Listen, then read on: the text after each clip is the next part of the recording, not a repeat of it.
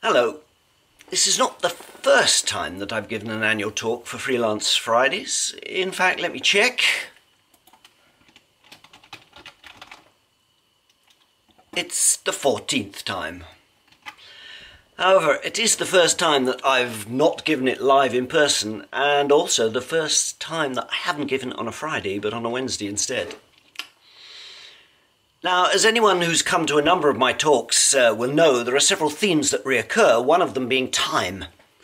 The past, the present, the future, and the observation that those who cannot remember the past are doomed to repeat it, and its corollary, those who can remember the past are doomed to watch other people repeat it.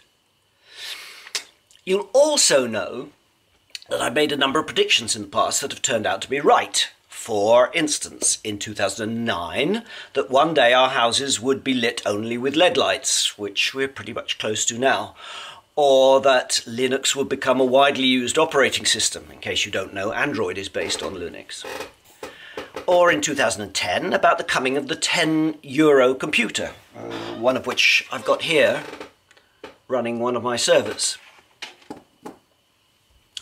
Or how I've often laughed about people who claim that Moore's law was close to its end, or even that it's actually ended.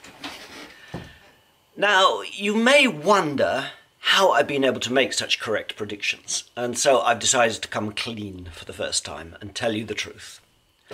This hoodie already gives a clue, but the fact is, I've got a time machine.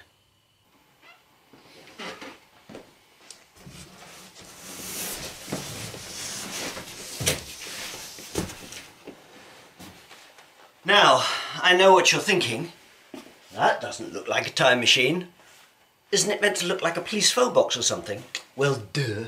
Why does the one that you know so much about look like a police box? Because it landed in London in 1963 and so disguised itself as a police box so that people wouldn't spot it. Unfortunately, in 1963, its chameleon circuit broke, and so it's stuck forever in police box mode.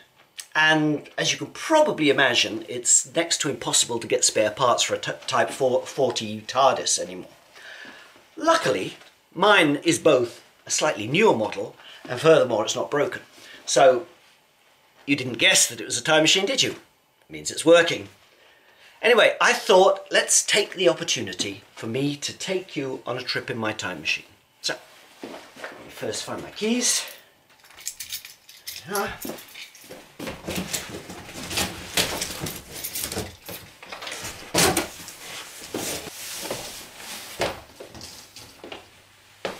Nice, eh?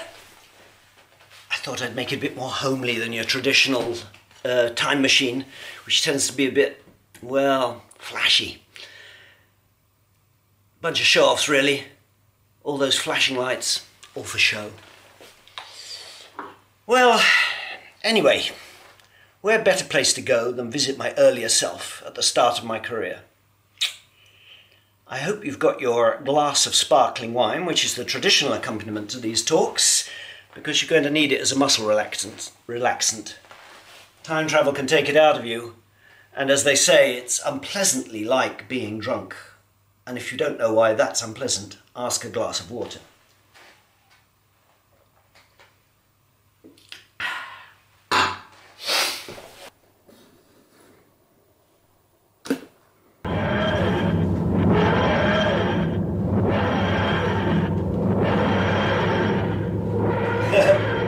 Only joking. It doesn't make that sound, really. It makes more of a sound like this.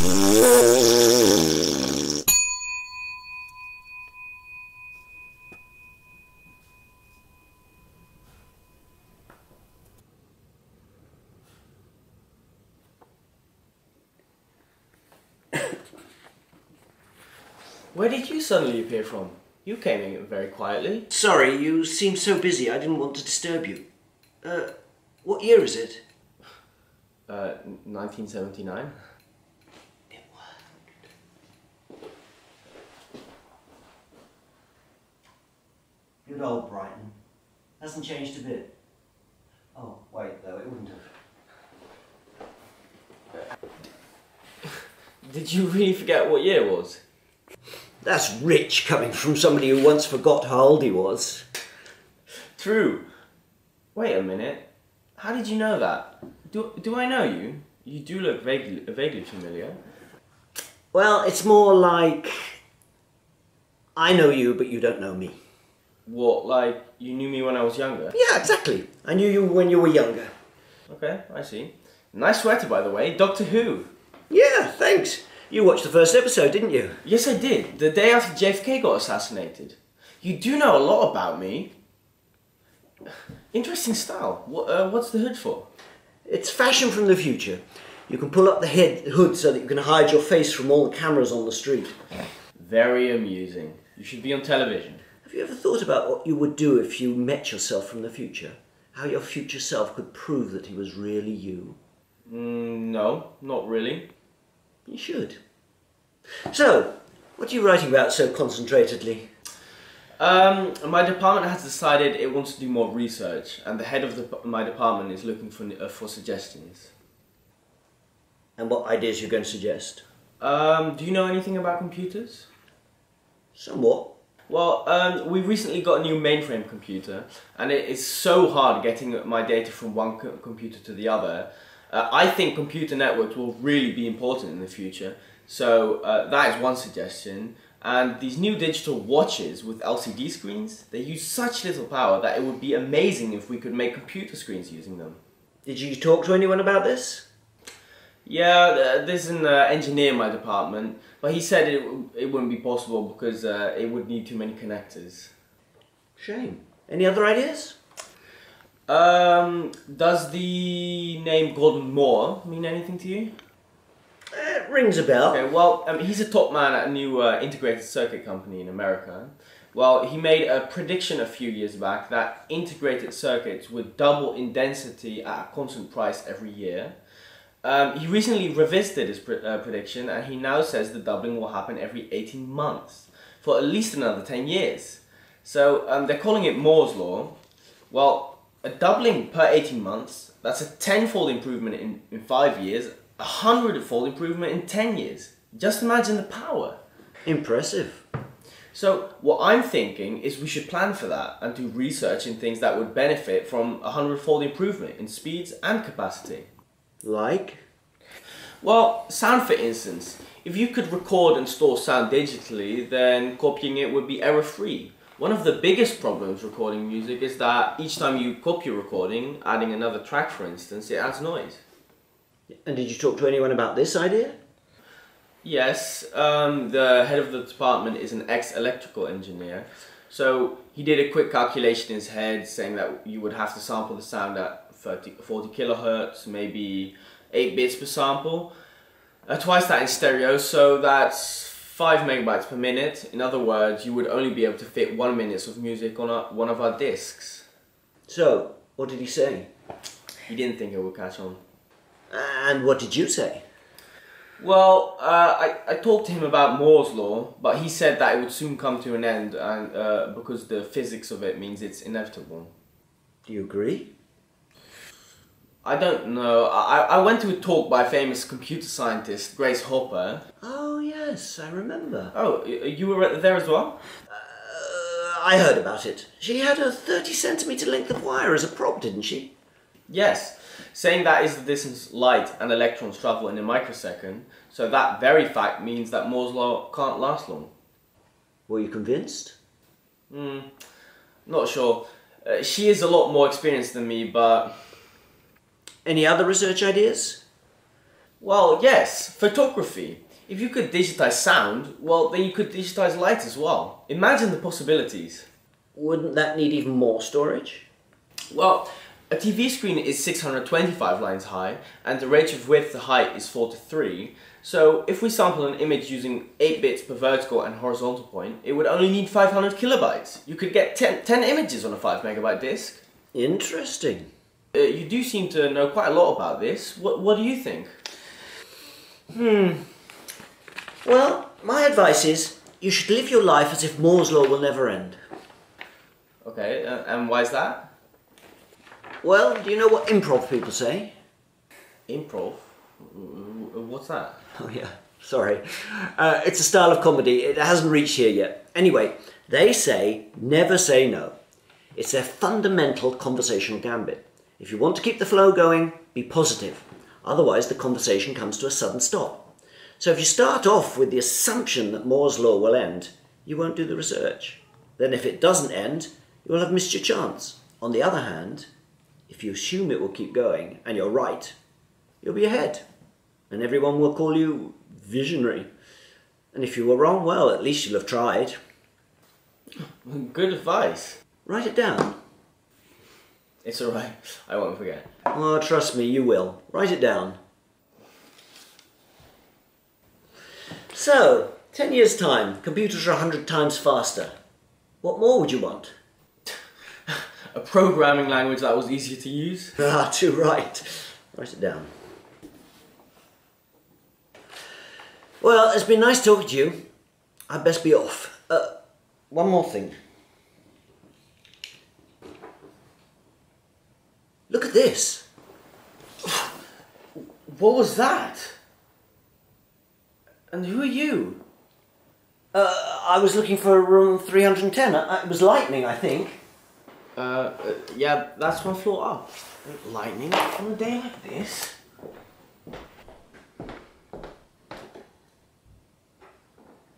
Hey, where do you go?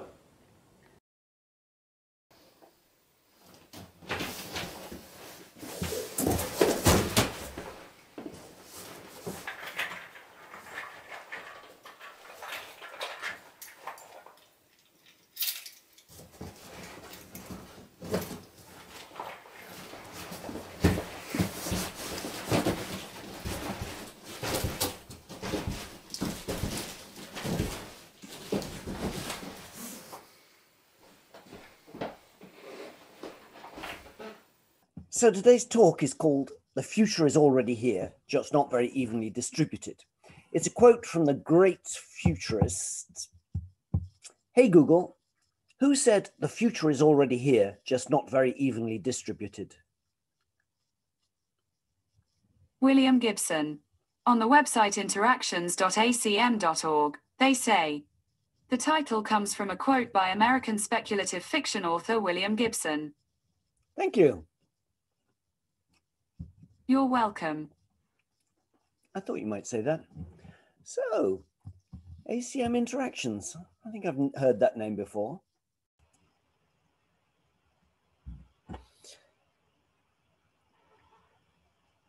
So the point is, the future doesn't suddenly happen, but comes creeping up like an oil slick. If you look at early cars, for instance, they really do look like horseless carriages, and nothing like modern cars. They slowly changed bit by bit to become what they now are. So it's interesting to try and identify which bits of current life are the future worming its way in. For instance, 30 years ago last month, the first web server went online. The web wasn't a sudden explosion. The internet already existed before the web, and people, like me, were already transmitting and receiving files and communicating over the internet. Similarly, there were also already hypertext systems, just not connected to the internet. What the web did was just join the two together. And so it wasn't a shock at the time, it just made life somewhat easier. However, before it got fully accepted, we still had to go through several years of people moaning that www really stood for World Wide Wait because it was so slow, or that it was just a passing fad, or that it was just for geeks. Anyway, I thought I would illustrate the theme of this evening's talk by taking an example of the object that we call the mobile phone. I say the object that we call the mobile phone because frankly, most of the time, most people don't use it as a phone at all. It's just a handheld computer. Now, I try to live as much in the future as feasible and affordable, since it helps deciding what research to do. For instance, I had an internet-connected watch before there was even a mobile internet.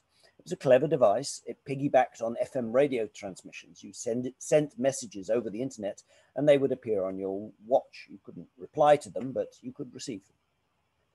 Similarly, before there were smartphones, I had a PDA that would use my non-smart mobile phone as a modem so that I could connect to the internet and read the web and stuff like that, while moving around.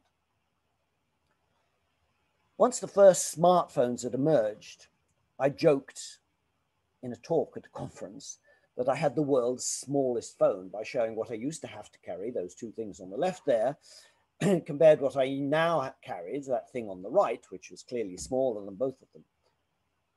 Unfortunately, the joke was meant to be that the phone had merged into the PDA, and so it had just become zero-sized. But the joke fell flat. And at the end of the talk, lots of people came up to me to show that they had an even smaller phone than mine. Anyway, let's do a little bit more time travel and go back to 1998, the days of the introduction of the mobile phone, and this video of people being asked if they would ever use a mobile phone. Heeft u een mobiele telefoon? Nee. Waarom niet? Nou, dat heb ik niet nodig, want ik word toch niet gebeld of zo. Heeft u een mobiele telefoon? Nee hoor, heb ik niet. Waarom heeft u er geen? Nou, ik zie er niet van in. U ziet er het nut niet van in? Absoluut niet. Ja. Vindt u het belangrijk om altijd bereikbaar te zijn? Ook niet. Ik ben niet zo belangrijk. Dan ben je aan het fietsen en dan word je gebeld. Ik heb gewoon een telefoon, waarvoor moet ik een mobiel hebben? Dat is handig. Ja, dat klopt, dat is handig. Maar als ik ergens strand, dan is er ook altijd ergens wel een telefooncel of een boerderij met een boer met een telefoon. Ik heb al een antwoordapparaat, dus thuis ben ik altijd al bereikbaar. Of dien dan terug te bellen als er is gebeld, maar ook nog eens onderweg. Als ik in de trein zit of in de auto gebeld worden of zelf kunnen bellen, vind ik niet nodig. Ik zonde van mijn geld. Het zonde van je geld? Ja, en het is meestal ook niet nodig. Ik zit meestal heb ik wel een telefoon binnen handbereik. Dat vind ik niet nodig. Niet nodig? Nee. Het lijkt me helemaal niet leuk om altijd bereikbaar te zijn. Ik ben student en ik heb een antwoordapparaat en dat is prima. Ik zie het niet zo zitten, zo'n mobiele telefoon. We hebben het jaren zo gedaan en ik vind het wel goed zo. Ik heb een buzzertje voor hoognodige problemen, denk ik. Maar ik hoef niet continu zo'n piepding op een terrasje te hebben en zo. Als mensen mij bereiken willen, dan kunnen ze dat met een brief doen. En is het dringend, dan ben ik telefonisch thuis te bereiken. Ja, ik weet nu al dat ik hem overal laat liggen. Ik laat hem vallen. Ik ben ook gelukkig zonder. Amazingly enough, a Dutch TV program managed to track down 3 of those people, including the mother with the baby, who's now a grown man. And of course, they all have mobile phones. My pre-smartphone PDA had memory measured in megabytes rather than today's gigabytes. If I remember rightly, it had 8 megabytes of memory. But there was this little Dutch company called Palmtop that was producing a remarkable maps program and series of maps. You bought a CD, and this was before DVDs had been introduced, that contained a number of maps of world cities. And you could load one, or if they were small enough, and you were lucky, 2 onto your PDA, and then use them for locating addresses and routes between addresses. So if you went somewhere, you loaded the map for that city. Actually, it was instructive for me living in a circular city as I do, because the routes are not always intuitive. And even for those who've lived here for a long time, it's not the case. And this image shows that the shortest route from the beginning of the Prinsengracht to the end of it doesn't just follow the Prinsengracht, but you go through the center of town. One day, I got an email from Palmtop where they expounded their view of the future, where everyone will be able to have a device with the maps of the world on it and could search for the nearest shop or whatever and get a route to it, and how they were going to rename themselves TomTom. Those early map systems, and even smartphones, of course, didn't have GPS yet because, frankly, it was just too demanding of the devices. GPS works by triangulation. You measure your distance or angle, it doesn't matter which, from something you do know the location of, and then use that to calculate where you are. So, for instance, if you know how far you are from a known point, then that X is the known point, then you know that you must be somewhere on that circle from that point. Similarly, if you know your angle from the node point, then you know that you must be somewhere on that line. And so if you can combine them, so for each thing you don't know, you need one extra independent measurement. So if you need to know your latitude and longitude, you have to have 2 independent pieces of information. For instance, the distance, the angle, and where they meet. You know you're on the line, you know you're on the circle, so where they meet is the point where you are. Or If you had the angle from two different known points, then where those two lines meet is where you are. Normally, when mapping, you need to know three pieces of information: the latitude, longitude, and height, because GPS, of course, works just as well when you're in an airplane as when you're on the ground. With GPS, you use your distance from the satellites spinning around the Earth. And it's actually extraordinary how many things you don't know when using satellites. First things first, the satellites are constantly sending signals down to the Earth. The signals identify which satellite sent it, the time that the satellite sent that signal. You receive the signal, notice the time, record the time, and then work out the time difference, and then work out, therefore, how long it took to reach you based on the speed of the light, what the distance is from where you are. Of course, the speed of light is very, very fast. So fast, in fact, that it's a sign of civilization when people first realized that light actually travels. The ancient Greeks did wonder if it traveled, but it wasn't until the 18th century that we knew conclusively and could measure it. It is, in fact, about 1 million times faster than sound. Now, of course, you know the speed of sound, right? During a thunderstorm, you count the seconds between the flash and the bang and divide by 3 to give you the distance in kilometers to the strike. You divide by 3 because sound travels at about 300 meters per second, which is about 1/3 of a kilometer. So now you know light travels at about 300 million meters per second. In the case of our GPS satellites, which are 20,000 kilometers high, or if you want 20 million meters, that means it takes about 1/15 of a second for the signals to reach us. So in other words, the timers have to be really, really good. But there's another problem. The satellites are all mutually synchronized, their clocks, but your phone's clock isn't synchronized. You know the time that the satellite said it was when it sent the signal, and you know the time that your phone said it was when you received the signal, but you don't know how your time relates to the satellite's time. So that means that there are actually 4 things that you need to know from GPS. The 3 parts of your position: height, width, height, latitude and longitude, plus the difference in time between your phone and the satellites. So that means, since you need that extra piece of information, you need to be able to see 4 satellites, not 3. Okay, so now we know the distance between us and the satellites, but there's another thing we don't know: where the satellites actually are. Contrary to popular belief, they're not at fixed positions in the sky. For that to be possible, they'd have to be twice as high, more than 40,000 kilometers high. No, the satellites are spinning around the Earth about twice a day, traveling at 14,000 kilometers an hour, or if you want, 4 kilometers per second. In other words, really fast. So how do we work out where they are? Well, the satellites broadcast an almanac, which includes where they were at midnight, plus other information. It's not a big thing, this almanac. It's under 2 kilobytes, but the satellites broadcast it at a really slow speed, 50 bits per second. So it takes about 12.5 minutes for you to receive it. And that's why originally GPS systems used to start up so slowly.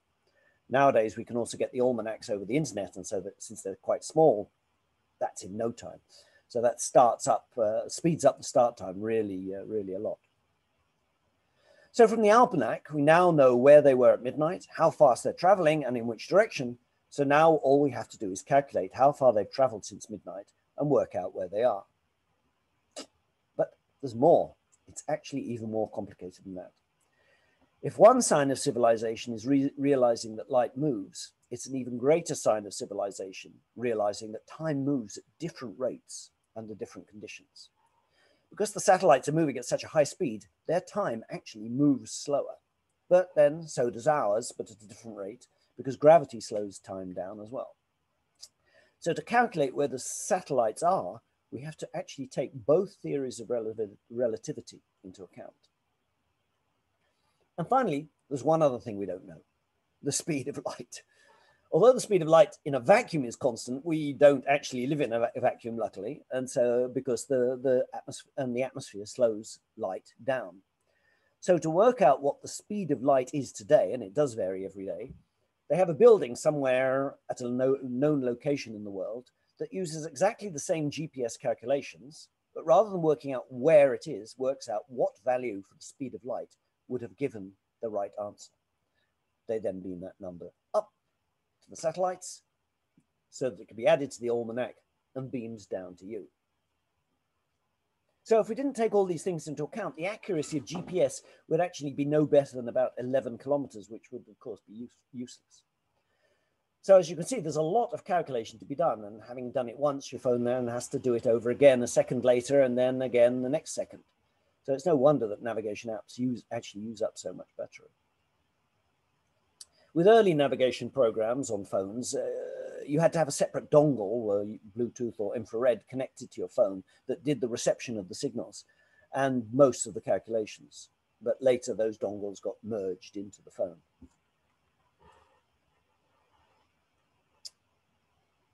So music digitization happened much earlier than you might have expected, mainly thanks to the invention of the CD, which had a much greater capacity of data than anything up to that point. First released in 1982, it had a capacity of 700 megabytes. But despite it being a digital device, there was surprisingly little vision at the time for a digital future. For instance, they didn't include digital textual details of the content, like the song titles or the lyrics or whatever. It's strange that they just didn't do that immediately. The CD is the last of the spinning carriers of music before music went completely solid state. Surprisingly, if you analyze the capacity of spinning music media from 1900 onwards, from wax cylinders through 78s, LPs, CDs, you can see that capacity grew exponentially with a doubling time of about 10 years. So not only computer memories are growing exponentially, but music carriers grew exponentially as well, just not quite so fast. After music went solid state, there was a brief period where digital portable music players were popular. And frankly, I never saw the attraction because mobile phones by then were just as capable, and I didn't see any reason why you shouldn't just use your mobile phone. Digital photography became a reality in 1995. The first consumer digital cameras emerged then, the Casio QV10, which cost me 899 Dutch guilders, which I think if you take inflation into account is probably about 899 euros now. And it had for now, in comparison with today, had a tiny image size of 320 by 240 pixels, which was actually a quarter of a typical personal computer screen at the time.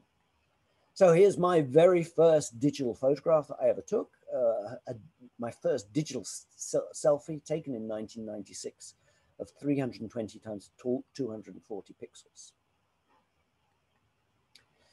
At that time, I was editor-in-chief of the magazine that we heard mentioned earlier by our friend Google, ACM Interactions, which is a publication on human-computer interaction, in fact, the world's most read publication on that subject. And in November 1999, we published a special issue reporting on a really interesting project that was investigating what people would do if digital cameras were integrated into mobile phones. How would they use it? What effect would it have? I really loved the picture of the little girl on the cover there, and her brother who's there looking at the screen of the digital camera. So here you see a kid using the digital camera. It's connected by a cable to the electronics in his backpack, and that's the huge electronics representing the mobile phone that would later be able to be miniaturized into a phone. So early mobile phones used early LCD screens. At first, they were small, slow, monochrome, and text only. Then you got some very basic color. So the Siemens S10 in 1998 was the first color phone. It just had 4 colors, blue, red, green, and white. And it was only text. It wasn't a graphics screen. And then 3 years later, was it? Yes, the Sony Ericsson T68 was the first color graphics phone. You can see it's a slightly larger screen. It was faster, it was cheaper, and it was more colorful. By 2007, LCDs had become fast enough, large enough, affordable enough for them to overtake traditional CRT television tubes. And here you can see the orange line, which is LCD televisions, overtaking the blue line, which is cathode ray tube televisions, as the sales of those plummeted and they cross in 2007. Funny enough, we're now seeing almost exactly the same developments as we saw in LCD in e-ink. E-ink is what's used for e-book readers. And it's advantageous because it's much more energy efficient and so uses less battery, which is great for mobile devices. You do see a fair few phones with e-ink displays, but it's mainly in e-book readers, which typically only need to be recharged every week or so. But up to now, e-ink has been monochrome and slow. But this year, the first color ebooks will be released. Here's an example of one with the backlighting on and off. As you can see, it's still fairly basic color. It's rather washed out, but it's color. It's a new development, and it's also quite slow still. And in fact, this week,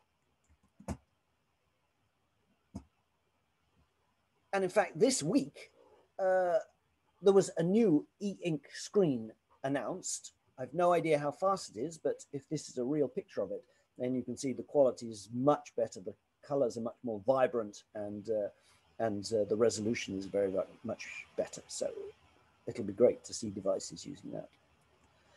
And there's one other thing, that a few e-ink displays, although only monochrome ones, are now fast enough to actually display video in a reasonable quality. So let me just give you an example of a large screen ebook reader displaying a video. This is not the first time that I've given an annual talk for Freelance Fridays. In fact, let me check.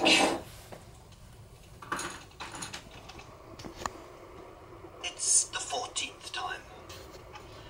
However, it is the first time that I've not given it live in person, and also the first time that I haven't given it on a Friday, but on a Wednesday instead. So, in conclusion, once, long ago, a very famous person whose name I shan't give so that I can't name and shame him or her, said to me, "I'll never use an LCD screen. The quality is just not good enough." And as I said in another Freelance Friday talk a long time ago, never is a very long time.